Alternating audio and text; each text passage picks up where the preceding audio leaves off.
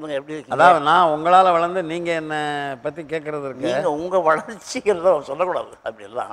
அதெல்லாம் தெய்வத்தினுடைய அதனால் அனுகிரகம். அதில் வந்து சொல்லுங்கள் எப்படி இருக்கீங்க? பெரிய பெருமையாக நீங்கள் வர்றது தான். தெய்வமே கடவுளே. நான் இந்த இடத்துல உட்காந்துருக்கேன்னா உங்களால் உட்காந்துருக்கிறேன்.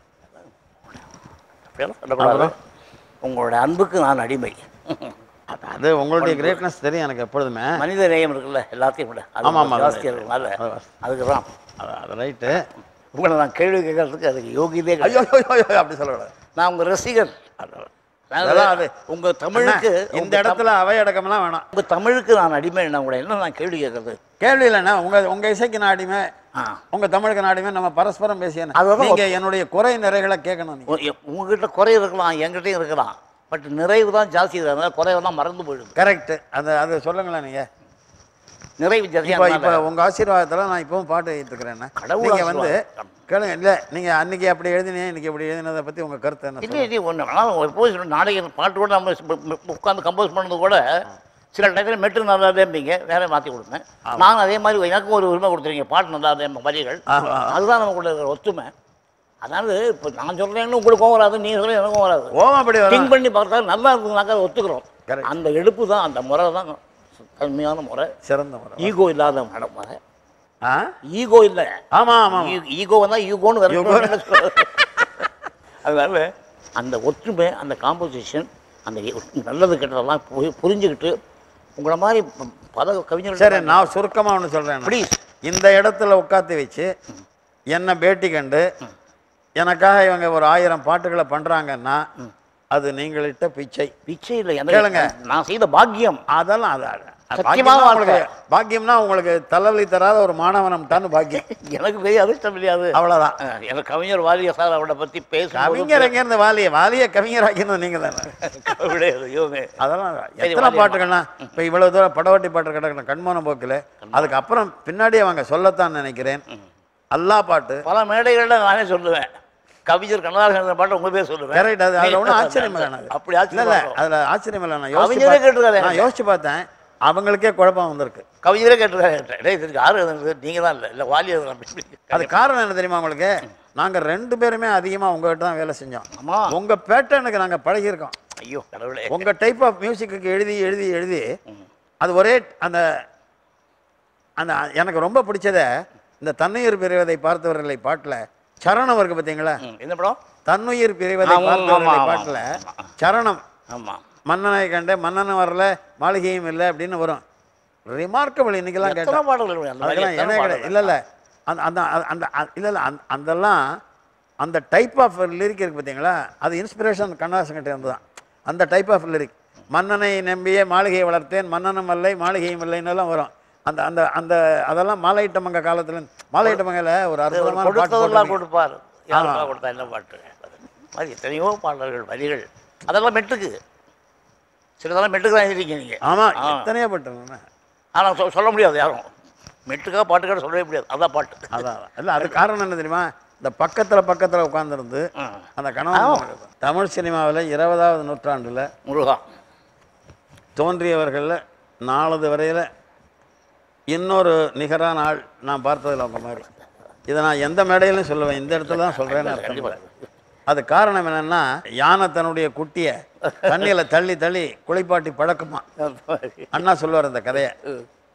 பெரியார் தன்னை வளர்த்தது எப்படிங்கிறத அண்ணா, யானை தன்னுடைய குட்டியை குட்டி தண்ணிக்குள்ளே இறங்க பயப்படும், அதை தள்ளி தள்ளி அது மாதிரி நீங்கள் யானை நான் குட்டி தள்ளி தள்ளி வளர்த்து இப்போ எந்த சந்தத்துக்கும் எழுதுகிற ஒரு குவாலிஃபிகேஷன் எனக்கு உங்களால் தான் கிடச்சிது.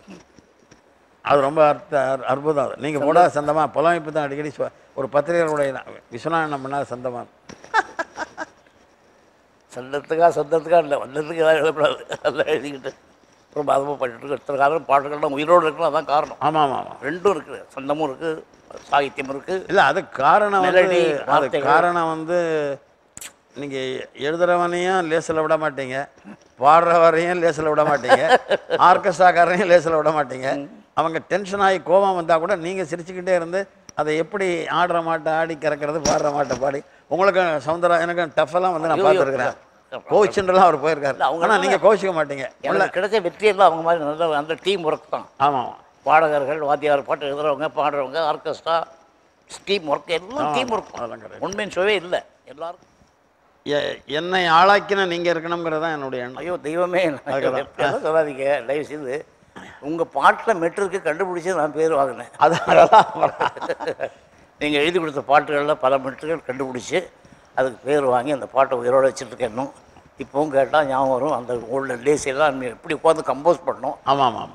என்ன விதமான அதை நேருக்கு நேர் உட்காந்து இல்லையா? ஆமாம் இல்லையா? பின்ன நேருக்கு நேர் இருந்ததுனால இந்த மெட்டை போட்டு கொடுத்து உங்களை வீட்டுக்கு அனுப்ப மாட்டேன். அங்கே உட்காந்து மெட்டை போட்டு பாட்டு எழுதி வார்த்தை எழுதி அந்த வார்த்தை எப்படி மெட்டு வருது மாற்று நீங்களே மாற்றுவீங்க. ஆமாம் ஆமாம். அப்படி பல விஷயங்கள் நம்ம கூட எவ்வளோ அந்த டீம் ஒர்க். அதாவது அந்த மனம் விட்டு அது ஈகோ இல்லாமல் இல்லை மனம் விட்டு பேசணும்னா அது அந்த அந்த பொற்காலம் இனிமேல் வந்தால்தான் உண்டு. அது போயிடுது, அதில் ஒன்றும் சந்தேகமே கிடையாது. அது அது அது அது வந்து இனிமேல் வரலாம். ஒரு சர்க்கிள், உலகங்கிறதே ஒரு சர்க்கிள் தானே. பழையபடி அந்த சர்க்கிளுக்கு வரலாமே தவிர, ஆனால் அதுதான் முறை.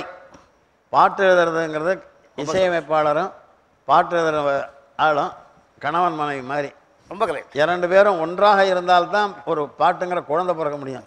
ஆளுக்கு ஒரு மூலையில் இருந்துக்கிண்டு அது பண்ண முடியாது. அதில் என்ன உங்கள் காலத்தோட பாட்டு எழுதி அதை லிரிக்கு எழுத சொல்லி மெட்டு போட்டதெல்லாம் உங்கள் காலத்தோட போச்சு. அதுக்கப்புறம் மற்றவர்களுக்கு தெரியறதா தெரியலையாங்கிறதெல்லாம் பேச்சு இல்லை. இப்போ அதற்கான நேரமோ அவசியமோ அவர்களுக்கு இல்லை. ஆனால் அதனால் நல்ல கருத்துள்ள பாட்டு வராது. எத்தனை பாடல்கள் கருத்துள்ள பாட்டு வரவே வராது. கஷ்டம். சில டயத்தில் நான் மெட்டு போடுவேன், நீங்கள் அப்படியே பேசாமல் இருப்பீங்க. நான் கேட்பேன் என்னன்னு. இல்லை இது வந்து நான் பாட்டு தரேன், வார்த்தை தரேன், நீங்கள் மெட்டு போடுங்க அப்படிங்க. சில டயத்தில் நீங்கள் மெட்டு கொடுப்பீங்க. அதுதான் அந்த நமக்கு ஒத்துமை. பாட்டுக்கு மெட்டுக்கு பாட்டாக நம்ம 2 பேரும் போட்டி போட்டு ஒர்க் பண்ண முடியல, ஒத்துமையாக ஒர்க் பண்ணணும். அதெல்லாம் உங்களுடைய அந்த அந்த அதோட அந்த குறில் நெடில் பாவம் யாரும் செய்ய முடியாது. என்கிட்ட எம்ஜிஆர் சொன்னதை சொல்கிறேன் உங்களுக்கு. சந்திரோதயம் ஒரு பெண்ணானத பாட்டை எம்ஜிஆர் நானும் கேட்டுக்கிட்டு இருக்கேன். நம்ம ரெக்கார்ட் பண்ணி ஷூட்டிங்கில் இருக்கார். அவரை பார்க்க போயிருக்கேன். இந்த பிளேபேக்கில் போடுவாங்க இல்லையா? ஆமாம். அப்போ என்ன பாரியா, செந்தாமரை, இந்த செந்தாமரை இதழ் விரிக்கிற மாதிரியே டியூன் இருக்குன்னு சொன்னார் எம்ஜிஆர். அதில் வந்து நீங்கள் சொல்கிறதான் கரெக்ட். அதான் ஈகோ இல்லாமல் இது பொது காரியம். இது நானா நீயான்ற சண்டையெல்லாம் நல்லா ஞாபகம். சந்திரோதயம் கூட பாட்டுக்கு தான் மெட்டு. ஆமாம், பாட்டு. நீங்கள் பாட்டு எழுதி கொடுத்தா அது எல்லாமே அந்த அந்த பாட்டினுடைய ஃபுல் சாங் பாட்டுக்கு பாட்டு மட்டும் போட்டது தான். நான் ஒரு விருட்சமாக இருக்கேன்னா வேறு நீங்கள் தான். நீங்கள் சொன்னீங்களா ஒரு வார்த்தை, ஒரு ஒரு புருஷனும் முன்னாடி மாதிரி ஒரு விஷயம் படம் அப்போ தான் இருக்கணும். அந்த சம்பவம் தான் அது. அவ்வளோ ஒத்துமையாக உணர்ச்சியோட சம்பவத்தில் குழந்தை தான் முன்ன பின்ன இருந்தாலும் சண்டையும் போட்டுக்கிட்டு சச்சரவு போட்டுக்கிட்டு சமாதானத்தோடையும் பண்ணியிருக்கோம். எத்தனை பாட்டு எதுவும் சண்டை வந்துருக்கோம். இருந்தாலும் அது அதோட போயிடும். பட் நல்ல பாட்டு நல்ல மெட்டு கிடைக்கும், சந்தோஷப்படுத்து. அதுதான் வாழ்க்கை. என்ன கரெக்ட் கரெக்ட் கரெக்ட். நீங்கள் பண்ணதில் என்ன ஆச்சரியம்னா உங்கள் தாய்மொழி மலையாளம், ஆனால் தமிழில் கொடி கட்டி பிறக்கிறீங்க.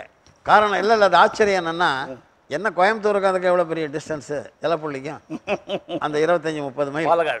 பாலக்காடு 25 மைல் தான் அது. ஆனால் இளமை பூரா கோயம்புத்தூர்லேயே கழிஞ்சிருக்கு உங்களுக்கு. அதனால் என்னென்னா லகரம் லகரம் லகரம் தப்பாக எவனும் பாட முடியாது. எதுக்கு என்ன இந்த நெடில் அது ரொம்ப அற்புதம். அது எனக்கு ஒரு பெரிய பாக்கியம் நான் செய்து. என்ன அந்த காலத்தில் பாபநாசம் காலத்துலேருந்து ஆமாம் ஆமாம் எல்லா பாபநாசங்கிட்டே பாட்டு வாங்குறதுக்கு ட்ரெயினில் ஏறி அவர் சீட்டாடிகிட்டே இருப்பார். எல்லாரும் கூடயும் பழகி அந்த கிடைச்ச ஒரு ஒத்துமை, அந்த காம்பினேஷன் மறக்க முடியாது ஜென்மத்தில்.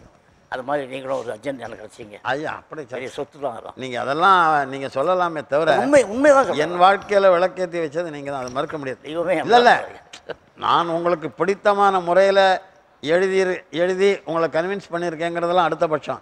முதல்ல அதுக்கு இடம் கொடுத்து ஒத்துக்கணும்ல நீங்கள். அதான் என்ன எழுதியிருக்கான்னு பார்க்கறதுக்கே ரொம்ப பேர் ரெடியாக இருக்க மாட்டானே இல்லையா? ஒரு இன்சிடென்ட் இதே ஸ்டுடியோவில் அன்பேவால ஒரு பாட்டு ஆர்கஸ்ட்ரேஷன்லாம் பண்ணி பிரமாதமாக பண்ணியாச்சு. கரெக்ட். எனக்கு வார்த்தை வரல. குமரன் என்ன கெஞ்சிறார், அருமையாக ஆர்கஸ்ட்ரேஷன் பண்ணியிருக்காரு, எப்படியா பல்லவி ஏதாவது பண்ணுவேன்னு. கடைசி வரைக்கும் இல்லை, ரெக்கார்டிங்கே கேன்சல் ஆகி சரி வேற டியூன் போட்டது தான். அந்த வரி மறந்து போச்சு. அந்த பாட்டுக்கு தான் நீங்கள் போட்ட டியூன் எக்ஸ்ட்ராடினரி போட்டு நான் எழுதிடுவேங்கிற நம்பிக்கையில் you did total orchestration. Recording போகிற வரைக்கும் திருப்தியாக பாட்டு வரல. Correct correct correct. நல்லா அவருக்கு அதுக்கப்புறம் டோட்டல் அதை அப்படியே போய் வேறு சாங் எழுதி அதான் அன்பேவா பாட்டு. அந்த பியானோ சாங் எதுன்னு கேட்டிங்கன்னா, ஒரு நாள் ராத்திரி நீங்கள் ஏதோ ரீ ரெக்கார்டிங்கில் இருந்தீங்க. அப்போ திடீர்னு ஒரு டூயட் வேணும்னு தீர்மானம் பண்ணாங்க. எனக்கு எனக்கு ஃபோன் வந்து வர சொல்லி அப்போ ஃபோன் வரல எனக்கு. அதெல்லாம் 66 67 தான் எனக்கு ஃபோன் வருது. அப்போ வண்டி வந்து உங்களை கூப்பிட்டு வர சொன்னாங்க விஸ்வநாதன்லாம் ஏவிஎம்ல. நீங்கள் ஒரு ரீ ரெக்கார்டிங் 9 மணிக்கு முடிச்சுட்டு அப்புறம் உட்கார ஒரு டூயட் பண்ணோம். பியானோவில் நீங்கள் போட்ட டியூன் தான் ராஜாவின் பார்வை. அந்த ராஜாவின் பார்வை ராணியின் பக்கம்ங்கிற வரியே நீங்கள் சொன்னது தான். இப்போ டூப் போதே சொன்னேன், நல்லா இருக்க வச்சுக்கிட்டீங்க. இல்லை அது எல்லாருமே, அது கண்ணாசனுக்கு நீங்கள் எவ்வளோ சொல்லியிருக்கீங்க, எனக்கு சொல்லியிருக்கீங்க. இதெல்லாங்க அந்த காலத்தில் கூட முகமது சந்திரபிம்பம்னு எழுதினார் சீவன் அவர்கள். நான் தான் மெட்டுக்கு பாட்டு எழுதுகிறேன். அப்போ எனக்கு சின்ன சந்தேகம் வந்துச்சு, உனக்கு வறுமையோட சந்தேகம்னாரு. நீங்கள் முகமது சந்திரபிம்பம்னு எழுதிருக்கீங்களே, அப்போ ஏசு கிறிஸ்து எதை பொறுப்புன்னு கேட்டால் சொல்லிட்டேன். அது மாதிரி தமாஷா உண்மையாக தான் நான் கேட்டேன், தமாஷா கேட்டதுக்கு இல்லை. அது மாதிரி சில சந்தேகங்கள் கேட்கும்போது அதை சொல்லி அப்படி ஒத்துமையாக இருந்து அதுக்கு விளக்கம் சொல்லி திருப்பி ஆட்கள்லாம் மாறலாம் இந்த இடத்துல உங்களுடைய ஒர்க் பண்ண ஒரு சந்தோஷம் கிடைச்சது. அதெல்லாம் ஒன்றுமே கிடையாது. 2 தினசு இருக்கு நான் வாழ்க்கை, சினிமாவிலையும் சரி அரசியல்லையும் சரி வேறு எழுதுறதுலையும் சரி. இறந்த பிற்பாடும் இரவாமல் வாழணும். உண்மை. இறந்தும் இருப்ப அந்த அந்த அந்த லிஸ்ட்டில் என்னையும் சேர்த்தது நான் உங்கள் பாட்டுனால தான். நிஜமாக சொல்கிறேன். இப்போ நம்ம பாட்டு எழுதி அந்த பாட்டு நான் இரவாமல் பாட்டு இருந்தால்தான் நான் இறந்த பிற்பாடும் பாட்டு மூலமாக வாழ முடியும். அது ஒரு எனக்கு உங்கள்கிட்ட ஒரு லைப்ரரி இருக்குது, 4000 பாட்டு. கடவுளே, அதுதான். இனிமேல் படவாட்டி பாட்டு மாதிரி ஒன்று பண்ண முடியுமா? தரையில் என்ன பாட்டு இன்னைக்கு கேட்டாலும் என்ன எடுத்து தன்னை கூட தொட்டால் பூ மட்டும். ஐயோ, அதான் ரொம்ப அருமையாக இருக்கும் பாட்டு. எதா இருந்தாலும் உங்கள் ஆசீர்வாதத்தில் இந்த நிகழ்ச்சி கண்டிப்பாக நேராக உட்காந்து எல்லாரும் என்னை பேட்டி காண வந்தாங்க. நீங்கள் என்னை வாழ்த்துறதுக்காக இந்த நிகழ்ச்சிக்கு வந்திருக்கீங்க. ஐயோ, நீங்கள் வாழ்த்த நம்ம உட்காருங்க. தெய்வமே